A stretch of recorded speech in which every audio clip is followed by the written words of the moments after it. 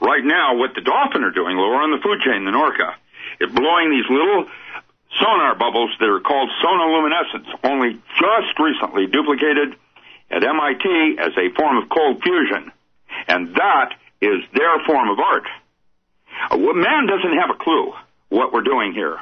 And the consciousness part of it is so limited in terms of fear and ego that we miss the forest in the trees. And I've seen videos of elephants painting themselves, and their concept of self-image and how others would see them is far beyond that of men.